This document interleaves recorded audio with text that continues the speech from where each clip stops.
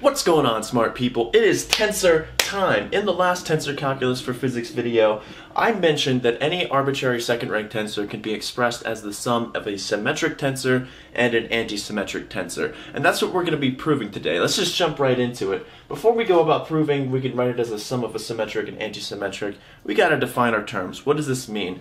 Well, this all has to do with what happens when we swap indices. If we let this t mu nu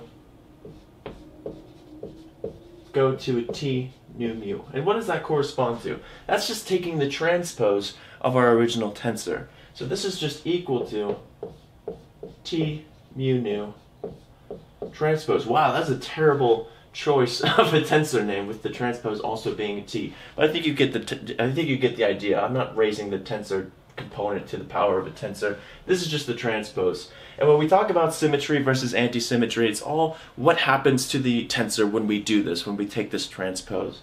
So for a symmetric tensor, nothing happens. Symmetric.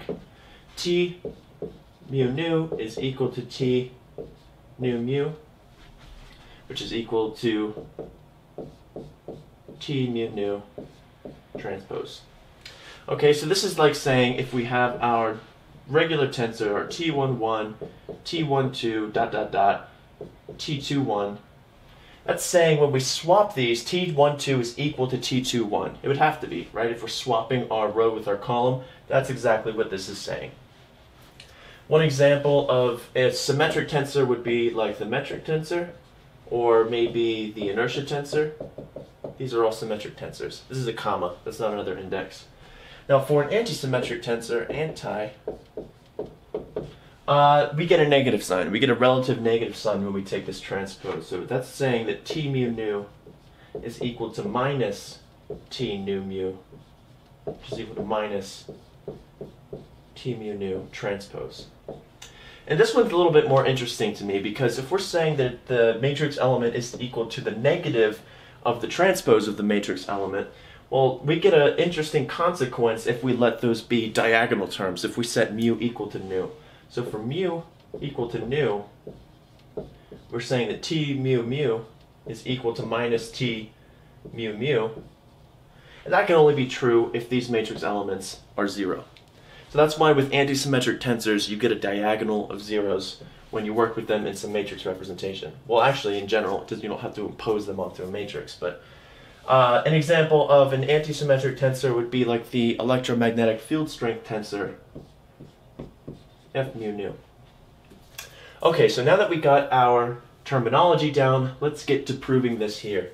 And we're going to do it by just adding and subtracting the same things from just our t mu nu. So if we take t mu nu, what I want to do is I want to add and subtract. Well, first let's just add half of it plus half of it. Let's just do that. Just humor me. So this is definitely equal to 1/2 t mu nu plus 1/2 t mu nu. Right? We're multiplying all of the matrix elements of this tensor by half and then adding them to the half again. Okay? So this is true. And then what I also want to do is I want to add and subtract the transpose. So I want to say that this is also equal to this plus t nu mu minus, and let's actually throw 1/2 on here as well. So plus 1/2 t nu mu minus 1/2 t mu nu. That way we get a factor of 1/2 that we can factor out, which will be nice.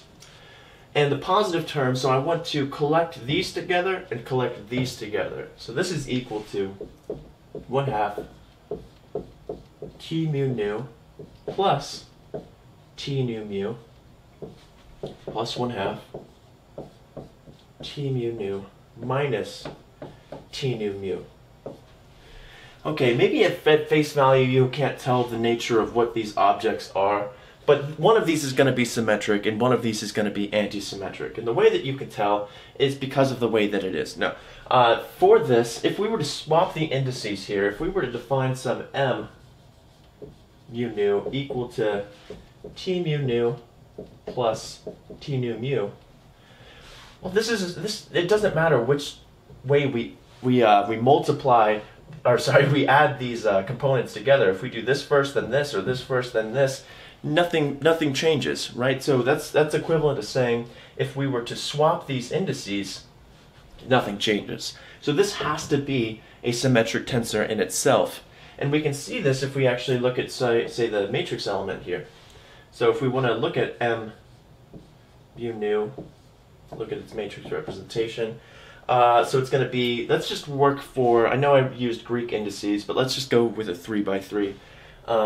So we'll do 1, 1, so that's going to be a T, 1, 1 plus a T, 1, 1. So that's just going to give us a 2 T, 1, 1. And then we've got a T, 1, 2 plus a T, 2, 1. And a T, 1, 3 plus T, 3, 1. And then we go down a column, so T2, 1 plus T1, 2. And those match up as they should if we swap, if we take the transpose of this tensor. So that's good. And then we're going to have a 2 T2, 2. And then a T2, 3 plus T3, 2.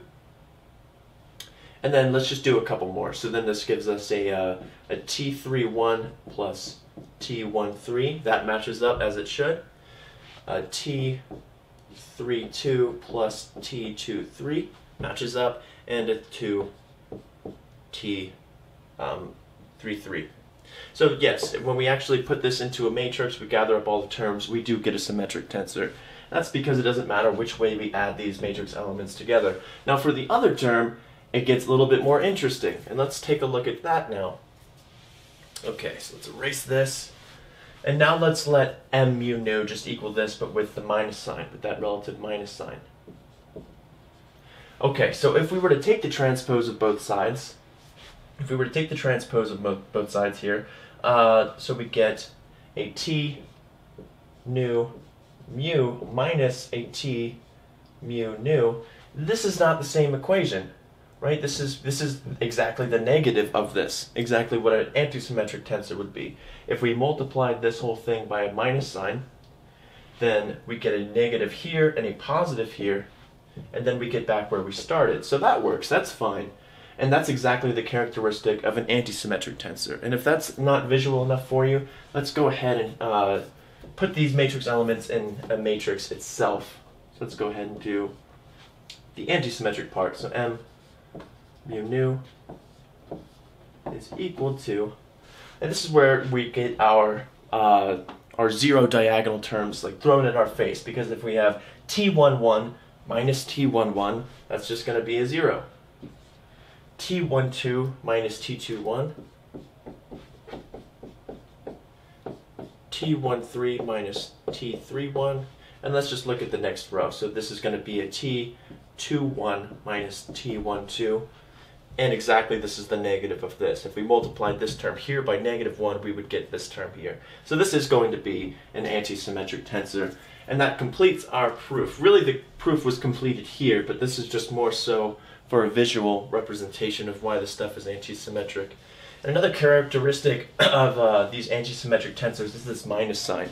For example, with the electromagnetic field strength tensor, this is equal to the partial mu a nu minus d nu a mu. So you always get that minus sign where if you have like with like, you know, the diagonal element, you're going to subtract from it and get 0. So now let's come up with a new name for these terms here. Let's call this S mu nu, S for symmetric. We'll call this A mu nu, A for antisymmetric, and we get T mu nu is equal to S mu nu plus A mu nu. Nothing crazy here. This was a pretty simple proof, but I feel like I don't do enough examples of what to do things with tensors. It's always just on to the next. So here's a fun little example to do. Go show your friends how you can write a tensor as a symmetric and I don't know what you do. I don't know your life. But I hope you guys enjoyed the video. Let me know in the comment section if you did, and I'll see you guys there.